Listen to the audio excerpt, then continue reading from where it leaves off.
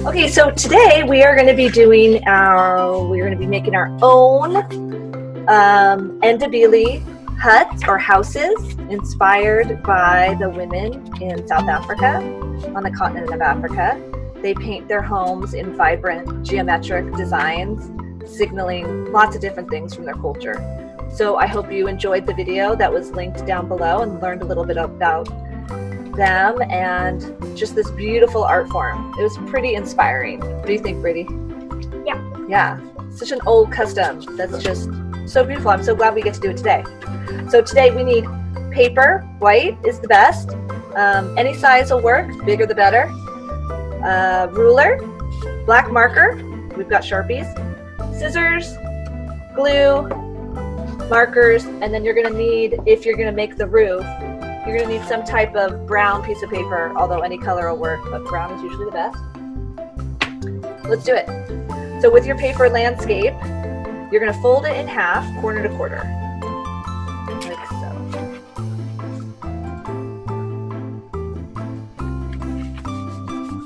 Okay. Then you're gonna flip it so it has the open side towards you. Good. And we're gonna cut the door. We're gonna cut a little door flap. We're gonna make like an upside down L, and we're gonna cut it so we can get into the hut. So down in the middle of the page here, I'm gonna draw a line straight up and over. And then when you're cutting it, Brady, this is for you too, you're gonna make sure that you cut through both the pieces, not just one. So hold it together and cut up.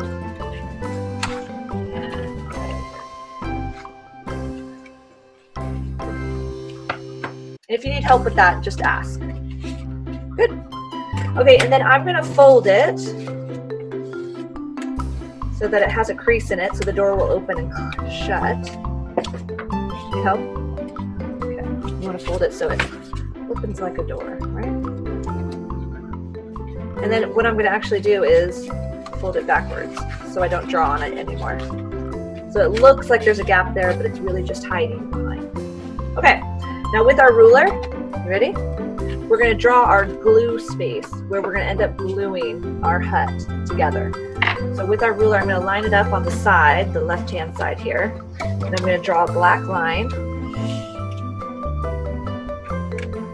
Let me know if you want me to hold it. It goes from the top to the bottom. And I'm just going to write glue here so I remember that this is the section I'm going to glue, and I'm not going to color in that section. Perfect. Okay. So you can write glue or put something, smiley face, whatever will keep you from drawing in this section. Perfect. Okay, now we're going to draw two horizontal lines that are going to extend from that black line all the way to the other side of the paper. I'm going to line up my ruler with the top of the page, like that. And I'm just going to draw that straight horizontal line there. Boop. Like so. Very good. Oh, you need your ruler. I'm sorry. I took it from you. My bad. I'm going to hold it for you.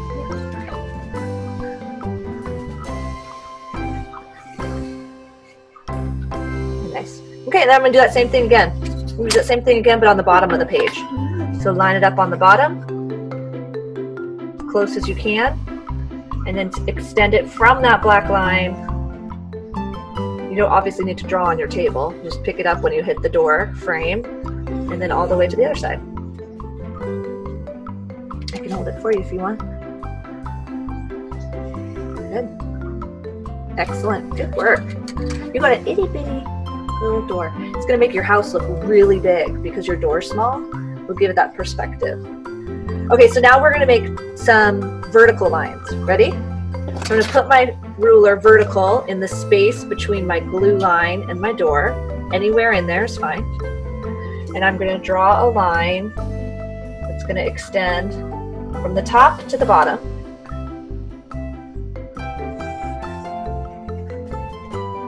Great. And then I'm going to do that same thing on the other side of the ruler. I didn't even pick up my ruler. If you did pick up your ruler, no big deal.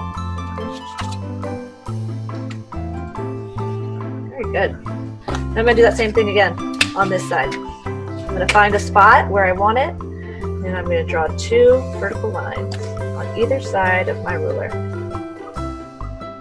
I need to hold this one. You got it. It's always good to ask for help when you need it. Good. Okay, now I'm going to do one more line. If you want to use your ruler, you can. And I just want to put a couple more lines going up here. So I'm going to go all the way from the top of the paper to the door frame, top of the paper to the door frame. Can I do one more here? Sure. Yeah, absolutely. If you feel like it needs it, you should definitely put it there. And if you want to keep that section empty, you should. Okay, so now we're going to make the letter X, some X shapes in some of the boxes. Now I like to do every other box. So if I put an X here,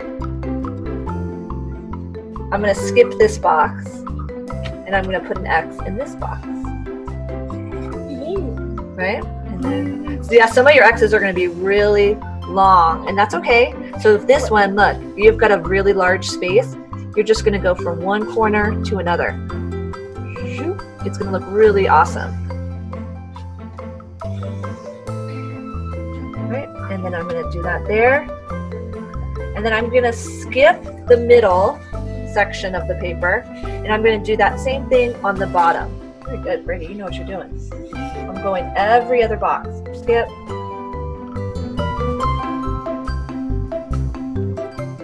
Okay, now you can keep it like this, but if you want to make it look even more detailed like I have here, what you're going to do is you're going to make kind of like V's, the letter V, and you're going to follow along those X's and make little V's or angles inside each of them. This kind of takes a while. But if this looks like it's too much detail, too hard, then you can skip this step.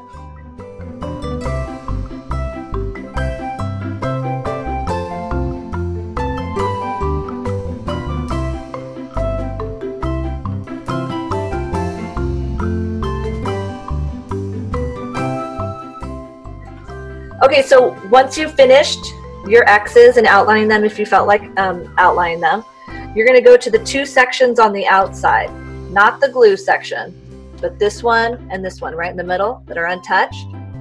And I'm going to have you put, you're going to make some more V's, okay?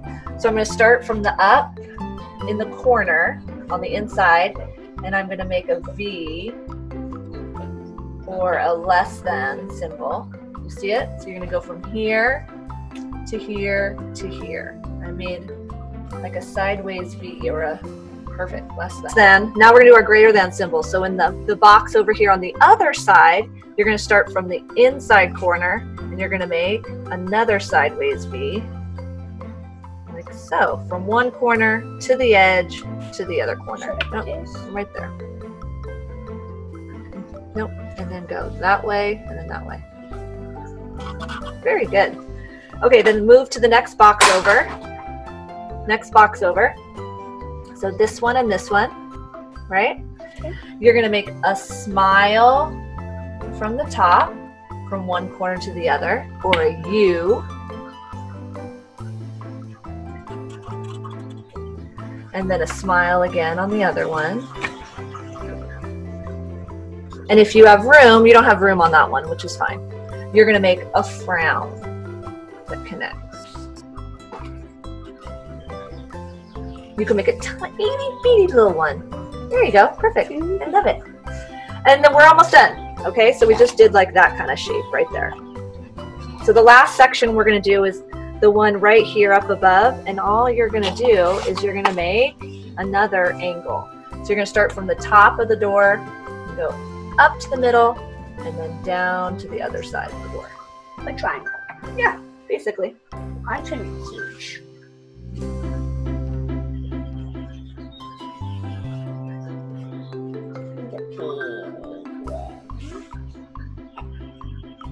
Okay, now here comes the fun part. You get to color it in. Now they like to use very vibrant colors, so sky's the limit here. I did blue, yellow, orange, and purple for mine. but you don't have to follow any rhyme or reason. You can just make it as colorful as you want. Any colors you want. All right, I'm gonna use my favorite markers. I love these because they're so vibrant.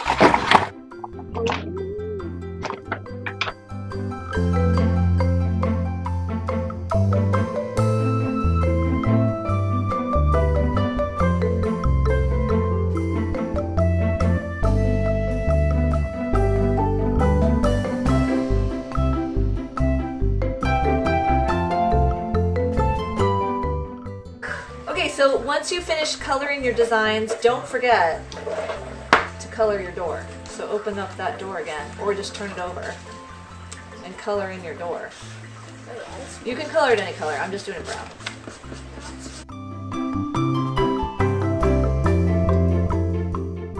So the next step, once you're done with all your colors and you think it looks pretty cool, you like your design, you're going to just quickly put a little bit of glue stick to keep these two sides shut. Doesn't have to be a lot.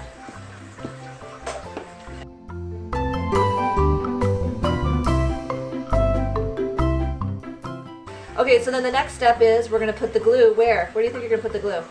Right here. Yep, this one you need kind of a lot, so go to town on that. And I'm gonna do the same thing to mine. Glue on the glue. And then I'm going to, oh look, it got stuck.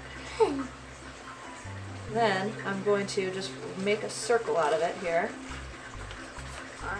And I'm going to attach one side to the other. And I like to hold it. Let me help you. Should stick.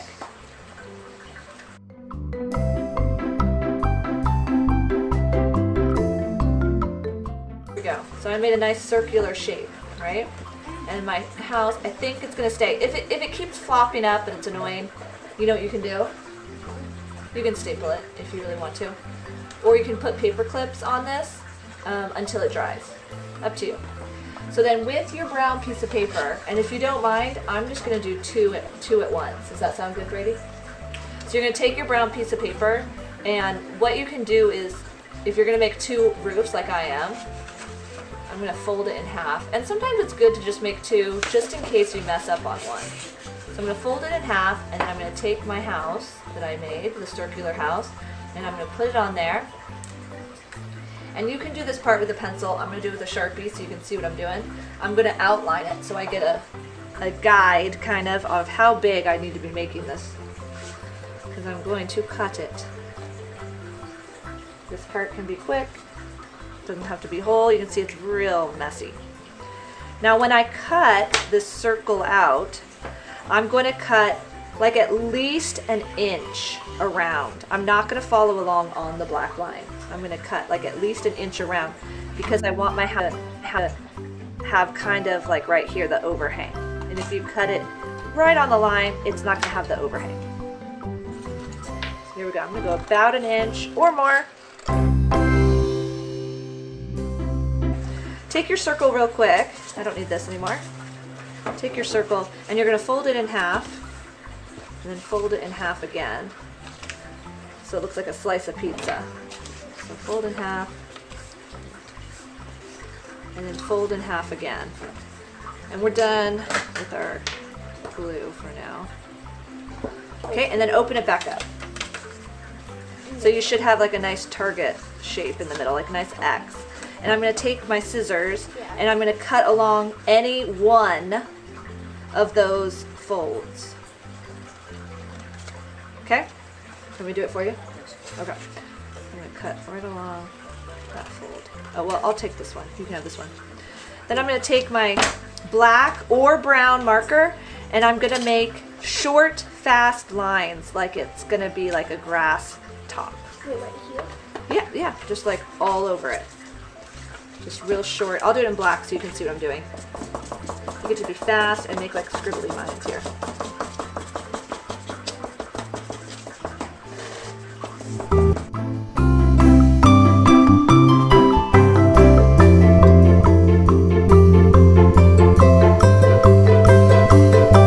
Alright, excellent. Now find that original cut that you made, that big one that went almost to the middle. And you're going to take your glue stick. My glue stick's making some fun stuff. And on one side, put some glue. So on one side of the cut. Put a little bit more than that. You want to make sure this really sticks. And then you're just going to fold that on top of the other one. Like that. Yep, you did it. Put it up here, like that. Right? You just folded, you just took one side and you put it on top of the other side. And you have a roof. Now, I attached this roof with a hot glue gun. I know, but you don't have to. If you've got the time and the patience, you can do white glue. You just make a ring of white glue around the top and you put it on and you wait. Or you can have a roof that comes off and on.